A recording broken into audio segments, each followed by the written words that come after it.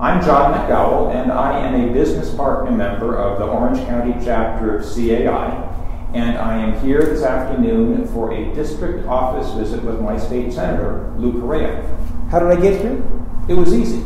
I went on the state legislature website, got the district office phone number for Senator Correa, called and asked for his scheduler, and asked to make an appointment.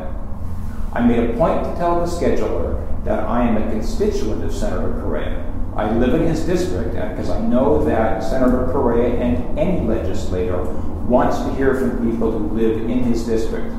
The other thing is this: I'm here on a Friday afternoon, and that's because from Monday through Thursday during the legislative session, legislators are in Sacramento.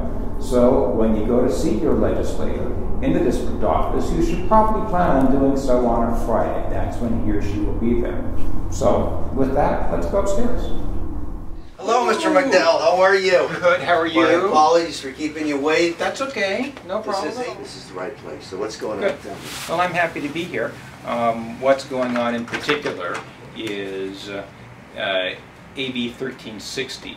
AB 1360 is a bill that CAI is sponsoring, and it will allow for associations to use electronic voting if they choose to.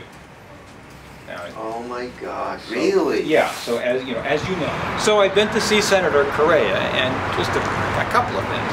As you may have noticed, we greeted each other like old friends, and by now we kind of are old friends.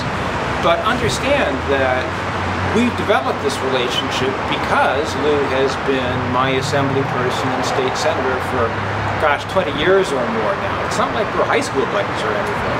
I met Lou when he was first running for the assembly here in this district, liked him, got to know him. I wound up working on his campaigns, see him from time to time, and he's become a friend and a neighbor, and he's a great guy. And so the point of all this is that you can develop a relationship with your legislators as well, just the same as I did with Lou. There's no magic to it, and they're happy to see you, they're happy to talk to you, they want to talk to constituents, and they're typically pretty gregarious folks, so they're glad to see you. And one more thing I wanted to do is to thank my videographer and producer and director and everything else, Mike Perloff from 24 Hour Restoration.